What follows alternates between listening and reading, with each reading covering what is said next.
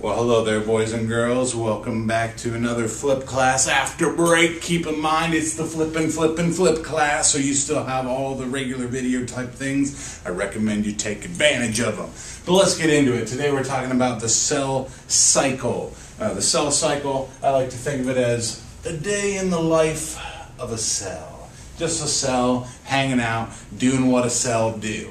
For the most part, this unit heavily focuses on cell replication and making new cells, but it's worth noting that the majority of the time, that's not actually what the cell's doing at all. So we got the cell cycle, which is, the cell life cycle. Like I just said, we usually focus on division, although that's not the main part, because remember, the majority of the cells in your body don't even do cell division at all. We got stem cells for that. So earlier when we were talking about stem cells differentiation, we're going to talk about the process of how those stem cells divide to make more cells. And even some of your somatic cells will still divide a little bit on their own as well. Now there are 5 phases of the cell cycle. Here they are. There's G1. There's the S phase.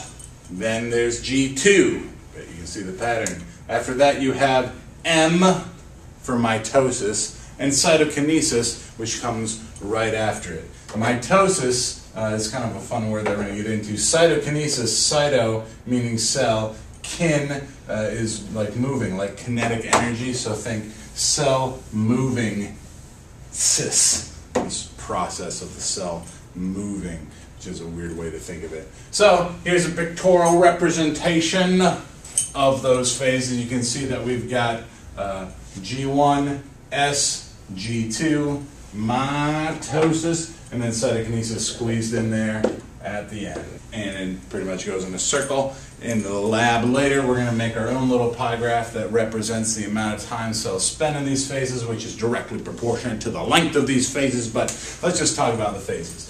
G1 here, that's for growth 1 or gap 1. That's where the cell grows and also does normal cell type things. The S phase is a special phase that it will only go into if it's going to do division. The S phase here, that is where the DNA is replicated. It makes a copy.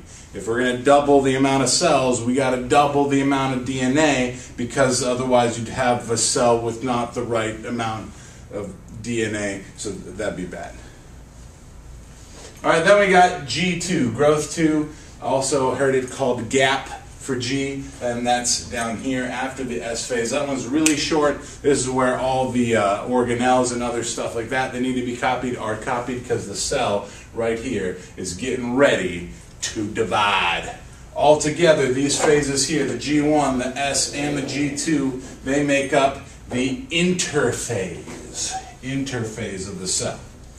Again, it's worth noting most cells spend all their time in G1. Sometimes when it's under arrest, we'll actually call it G0, because it's not going to go on to S or G2. It's just going to stay right there in the gap 1 of interphase. But like I said, we're going to focus on the cell division, so let's divide that. First things first. Cell division comes in 2 parts. A lot of times they call it 1 part and they throw a cytokinesis on at the end, but it's not at the end. Mitosis and cytokinesis are 2 separate things. Let's break this word mitosis down. Mito is a word that means thread, cis being the process. So literally this is the thread process. It's nuclear division, where the nucleus of the cell divides. After that you have cytokinesis, which is where the cell actually divides. Very important distinction there, boys and girls. Mitosis, also broken down into different phases, because, well, why not? You've got prophase, metaphase, anaphase, and telophase. It's all about the root words here. After that, it's just phase. So let's look at pro. Pro means pre, before, early. This is the first phase of mitosis. Metaphase, meta, middle. This is the middle phase. Ana is a word that means movement, far away, distance, anaphase. And then telo means far, far away, like the telephone. You talk to people who are far away. So it's all about what the chromosomes are doing. In the first phase, it's they're early chromosomes. Metaphase, the chromosomes are in the middle. Anaphase, they're getting drug apart. And telophase, they are far from each other. So I just say chromosome. Worth noting, most of the time your DNA is not in chromosomes. Most of the time it's this stuff called chromatin. Now I've heard some people pronounce this chromatin, so it's like chromatin, chromosome, but it's actually supposed to be chromatin, but whatever. As long as you can remember it, I don't care how you say it. I may mock you in class though, so be ready for that. Chromatin is uncurled, it's uncondensed, the DNA just being normal DNA stuff. When we stained the nucleus of all the cells that we looked at before in the lab, you were looking at chromatin. It was just this dense black stuff from the iodine, or the dark blue from the methylene blue when we were looking at your cheek cells. Chromosomes, they're highly condensed. They literally look like little teeny tiny threads in there. And they're condensed because they've been wrapped around these things called histones. That's frightening already. Here is the nutshell. Chromatin looks like a big old ball of spaghetti. Chromosomes are like those really cool, silly pull and peel things from Twizzlers. So it's all wrapped up on itself real good like. How that happens is you got your double helix DNA doing normal DNA stuff, and it actually gets wrapped around these special round proteins. They're designed for coiling, called histones. You can imagine it's like a big sphere that you're going to wrap a cord around to, you know, keep it all in one place. Now, as a result of the wrapping, you get the chromosomes, which we always think of like X's. Here's another picture, shows the same thing. You can see over here, we've got our histones. They've wrapped up the DNA, which is represented by the dark purple string. There's different kinds of histones, whatever. And they get all coiled up and then make weird shapes like chromosomes. So that's how you go from spaghetti to chromosomes, this tightly wound up pieces of DNA. Now that we know that the chromosomes first appear during prophase. You will not see them before that. So here's prophase. This is the longest of the phases. The chromosomes are condensed so you can actually see individual chromosomes. You will not see chromosomes in the cell before prophase. All right. Each of these chromosomes are made of 2 chromatids. Remember, we went through S phase already. The DNA has been doubled. So every chromosome is actually 2 times the DNA that a cell needs. So you can probably have figured out by now that when we're doing mitosis, ain't nothing else going on with the DNA. It's been copied. It cannot be read anymore. It's wrapped up in a chromosome. It's pretty much useless. So it's going to sit there and it's going to get drug around. Those chromatids are conjoined at something that's called the centromere. This is a tight bundle of cytoskeleton. It's like sticky and it just pinches them together. You can see, well, you can't see it at all in there, but they're there. That's what holds them together. The centrioles, those organelles that are mostly made out of cytoskeleton, they also start to appear as they may start making what we call mitotic spindle or spindle fiber.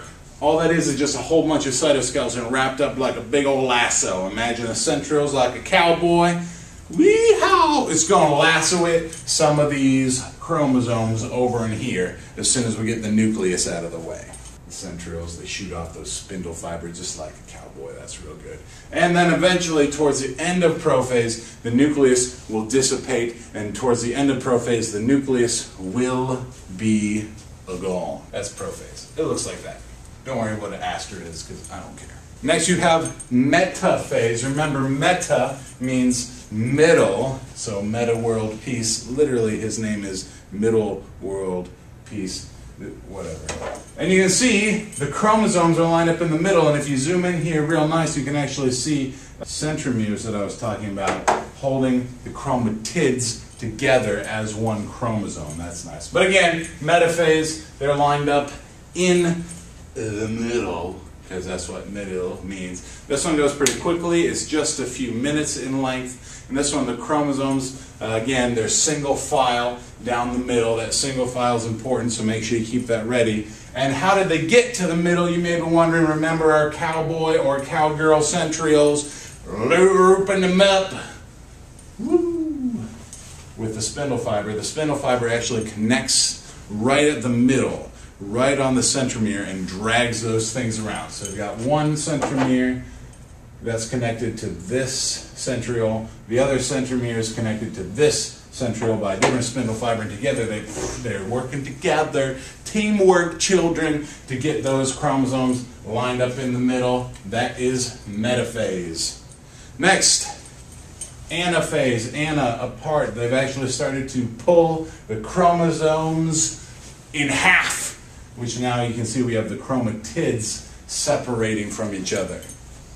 Alright, so the centromeres, they get broken, the chromatids are pulled towards the poles, which is where the centrioles are hanging out. Just boop, boop, doo. And again, the spindle fibers are still attached because that's what's roping them in.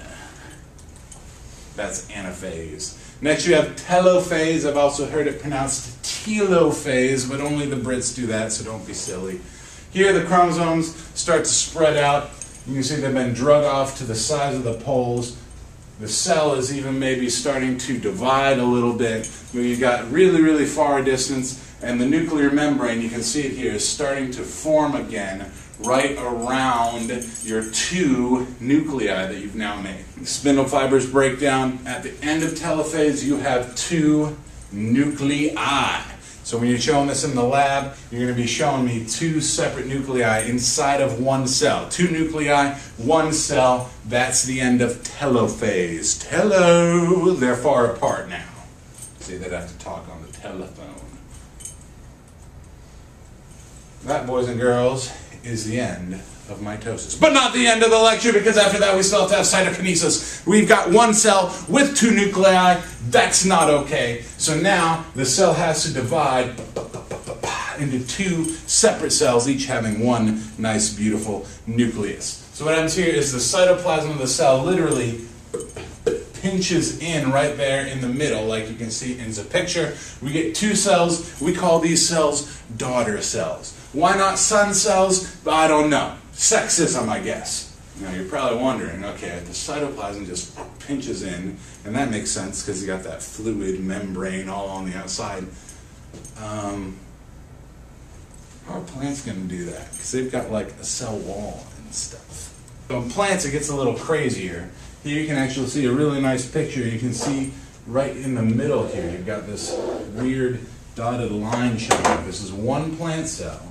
You can see the two nuclei inside of it, but look really closely there. You can see very faintly a dull line appearing. Plants have to do cytokinesis differently because they've got to build cell wall in there. So instead, up the middle, right here in the picture, they're showing you the cell plate. Forms right up the middle, and then the plant's evenly split. Here's a diagram showing that. So you've got your modified furrow, and then the cell wall over here starts forming because plants have a very, very thick cell wall. So that's how they split. If you guys have questions, don't be shy about putting them in the Moodle area. In fact, you have to ask at least one question to get your participation points. Thanks for watching, everybody. There's a little bit more on the video right at the end. I'm going to show you an intro to the lab. Get pumped. So what you're going to do in this lab is you're going to model mitosis using these beads and the baggie. So first thing you got to do is you got to know what everything stands for. So the baggie here stands for the nucleus. And inside of it you're going to have some chalk. That's just chalk. You're going to have some really long, beautiful, string-like spindle fibers. Here they are, all string-like. You'll see probably attached to them, maybe not attached to them, are these little tiny doodads. These will be our centrioles. Should have two centrioles, a bunch of spindle fiber, which is just, remember, this really long, cool microtubules cytoskeleton. And then you're also going to have some chromosomes. You should have enough for at least two chromosomes. 4 would be better. There should be a red chromosome and a yellow chromosome. And then in the middle, you've got the centromere, which holds the two chromatids, which are half chromosomes, together. You got chromatid, chromatid, boop, chromosome, held together by the centromere. The first thing you got to do, though, centromeres aren't centromering. Be careful not to rip these, they're fragile. And there's no centrioles ever inside the nucleus. So we're just going to stuff all our DNA in there real nice. There it is, DNA's hanging out in the nucleus, all one big jumbled pile of chromatin. Double membrane, obviously not to scale. There you are, there's our first step. And then you're just going to go through the phases of mitosis. Get rid of the nucleus. Start assembling your chromosomes using the centromeres. Get your centrioles all in there where they need to be. Have them start making some spindle fiber to attach to your chromosomes. Drag them all around the cell. Show me mitosis. I'm going to check every single step. So you can't go on to metaphase until you show me prophase, but you can't even get to prophase until you show me interphase. So I'm going to come around and initial all your papers, make sure everybody gets all the steps. That's it.